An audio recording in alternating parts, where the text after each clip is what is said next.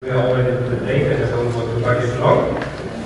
This talk is about SSD only performance in Ceph clusters. So whoever runs Ceph clusters knows that it works quite well. It's a good solution to handle storage and stuff. And then you come to the point where you think like more performance would be nice. So you keep adding storage, SSD storage in this case. So we did this in a real deployment. The specs look like this. We have 30 OSD nodes, all equipped with 8 SSDs, enterprise scale. I don't want to argue the details, but roughly 1 terabyte per SSD. Each of them capable to do about 40K IOPS. We have dual port 25 millimeter, so we are also faster than Telecom, but equivalent to SSD. They have 2 different Xeon CPUs, 10 cores. They have 2.3 gigahertz or 3 gigahertz if you use them at full speed. We had a leaf-spine architecture for the network with 3 availability zones spread to different rooms, so it was not just virtual split, it was a real split, it was networking between and stuff. And we had about 40 nodes we used for generating the load. So it's a real deployment. We simulated the traditional way of setting up an OpenStack with Ceph as a storage backend. And we want to simulate users hammering our Ceph cluster with nasty nodes. So what we did, we tested 4K random write for all of our clients. To set up this test setup, we used Ansible, so just a little bit of technical background for those who are interested in, to set up the FIO stuff and generate all the necessary disks. We did leave out a hypervisor layer, so we didn't create any VM. We just used the machines directly, but then used RDB disks to test it. So if you see these numbers, it should come out with a good performance. Any guessings how much IOPS we achieved with this setup? Just roughly. No one's guessing? 30K. 30K! It was a little bit more. It was a little bit more than 1 million IOPS we achieved. And if you think about 1 million IOPS, you think like, wow, amazing, 1 million IOPS, which is, as of today, a lot. But if you take the numbers we just had, then it's not that good.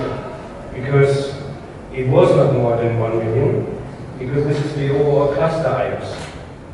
So what you really get is roughly about 330K IOPS for the users, because of the deduplication and stuff. So even with that number, which is quite high, we come back to the numbers the disks will give us. So shouldn't we achieve more than 9 million IOPS if we just take the rough numbers from this, because we have 30 nodes, 8 OSDs, each disk able of 40K IOPS, that makes 9.6 billion possible IOPS. So where they are? Any guesses? No? Okay. The limit is simple. It is Ceph in this case, which is not bad because they are working on it.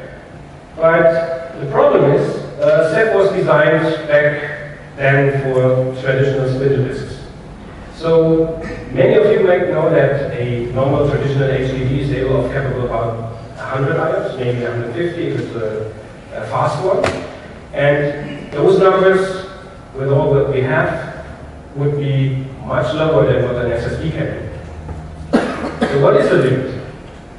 There is a more or less limit based from the code the OSD daemon is written in, which limits Ceph currently to roughly 500 IOPS per gigahertz you have in your OSD node, sorry. So from the specs we had 30 nodes, 2 processors, each of them have 10 cores, capable of doing 3 gigahertz each. We have a total of 1,800 gigahertz in our cluster, and this would be more or less 900,000 IOPS give and take a few, so that the 400 and the 500 IOPS is not a strict number, it's more like rule of thumb. So you see we achieved even more than the 900 we would use by mathematics, but we are not far away from that. But currently there's the tests were done with BlueStore and Kraken, so it's not that we use the old FileStore stuff and we were limited by that. And the difference between BlueStore and FileStore in this setup was only like maybe 10%, so it's not like you can get double the speed what you usually would get with other setups. In this case, it was roughly about 10%. So in this case, we maxed out our OSD nodes completely. So we spotted that the CPU are completely maxed out. Systems were still responsible. There were no problems like flapping OSDs or stuff like that. Ceph behaved just like Ceph should behave. It was stable and worked well, but the limit was reached. Whatever we did with tuning, we got a lot of time to tune the Ceph cluster. We weren't able to go beyond that limit. So, what would be a solution for that? There are different solutions. I haven't written some of them on the presentation right now because they are different. The best solution is simple. We need a rewrite of the OSD daemon. This is what currently is more or less planned for the next 1 to 2 releases because SSDs become more and more enterprise standard for some setups like that. So you need to achieve more than the 500 IOPS. If you just take the numbers back from what the service could achieve, one server should be able to reach about 30K IOPS. If you use normal disks, you could put plenty of them in a box, but going SSD-wise, even one OSD could probably do more than the 30K IOPS. So you would end up in a setup with one OSD per node. And this is probably not going to be a cheap setup, because then the SSD is no longer the critical part of costs. So for that setup, if you plan to use a SSD-only Ceph pool in some cases, because you need something like that, be aware that you will hit limits in Ceph before you even hit your hardware limits. We tested everything we can. We did the NUMA stuff, we did offloading, we did even some tests with more like development features. Nothing got us beyond those limits. So whenever you plan to use a high-performance Ceph cluster, keep in mind this limit will sometime hit you on the feed. And if this is a problem for you, you need to change the setup. What we did, for example, as I said, there were only 8 hours each in each node. All the nodes are also doing iSCSI outside Ceph, because iSCSI has less overhead, nearly nothing, compared to what any other solution currently has, and is able to provide us, let's say, 95% of the SSD speed and IOPS to the client. So whenever there is a need for a higher IOP than just what Ceph is able to deliver, we switch to iSCSI setups because, well, it worked for fast setups. The only reason you won't use that in production in some cases if the disk is gone or your host is gone, your data is gone. So what you could do, what we did is we just used a bunch of iSCSI disks and put some RAID on top of it, or in this case it's EFS, which has all the nasty stuff for us. But we achieved more with that setup than we could do with Ceph. On the other side, Ceph takes away a lot of our problems because we don't need to handle the failures that is more or less done automatically. So we hope that in the near future, like in the next 1 to 2 releases, Ceph will become faster on this part, because with setups like that, you can, let's say, run nearly every bad workload on it. Because, like I said, 4K random write IOPS is the worst case you usually can get. That's not what you usually have in your setups, hopefully. If so, you probably won't spend too much energy on Ceph, because that probably limits you. But to have a solution which is able to fit for many use cases, Ceph is the only way to go when you have a performance Ceph in this case. So I really hope that the next couple of months will bring a lot of performance into the USB. Someone of you is probably somehow connected to it. Just push and move and spend time to rewrite the code. And then we hopefully get better numbers, because this is a productive cluster which is still active. We are not yet hitting the limit, that's just tested. But we will hit it in the next, let's say, 2 years. So hopefully, till then, there will be another solution other than just adding more nodes, because at current state, that will be the only way to get more IOPS, adding more CPUs and nodes, or buying other hardware, because this was Intel CPUs. Probably you might know that there are some different vendors with CPUs with more cores, so you have more IOPS available per server. And this would also be a processor solution, so don't stick with just 10 cores, maybe go for 20 or more. You have the money for that. So, I think that was enough numbers. Any questions? Just wait a moment for the microphone.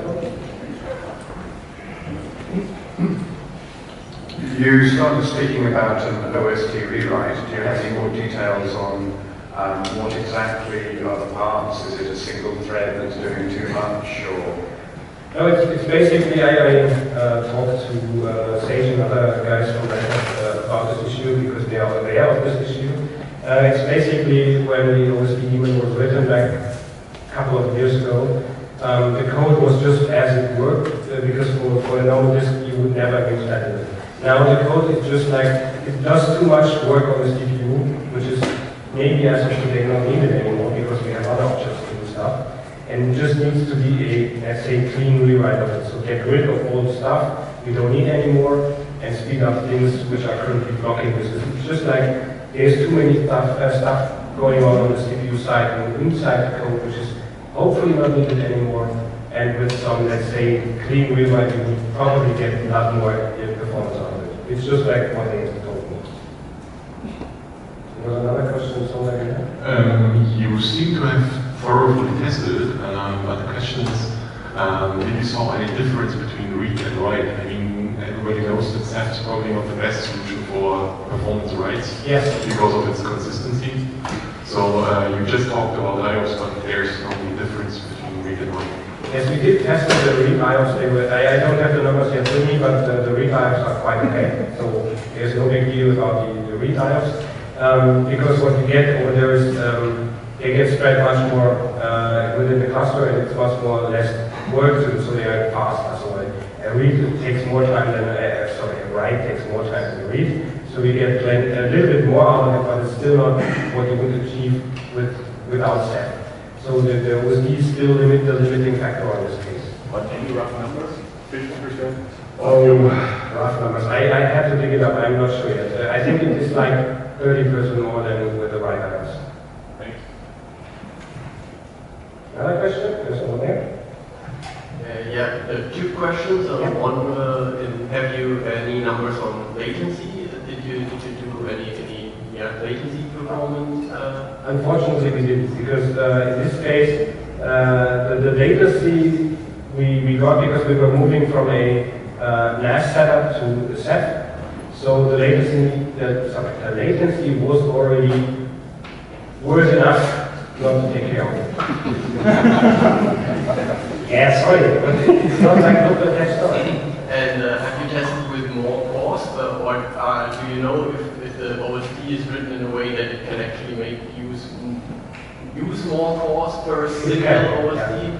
So you could add a different CPU with more cores, you would get more speed. That's the difference. So the only thing you need to take care of is the amount of cores you have, the gigahertz. If you get one with 5 gigahertz, and even with only 10 cores, you would also get more performance. But the easiest way to go beyond that limit would be adding more cores, which can be in the same server or with different nodes, with more nodes. Yep. The other trick we have been trying, or maybe you saw in the Intel presentation, is that you can run several, if you have enough gigahertz, you can run several OSDs per. Yes. You can partition it and run 4 or 8 OSD processes. Yeah, we checked that too, because with what we saw, we have numbers for each OSD or for each disk, but they were only used with like 2K, 4K IOPS in total. So if you add more to one disk, it would saturate the disk, but it would not raise the number of IOPS, unfortunately. That was the issue we were into. So there was another one over here, I think. That is exactly that question. Oh, okay. Sorry. Anyone else? No? Enough numbers for today? Perfect. So I hope you had a nice day. Enjoy today. And now it's time for doing some networking. No.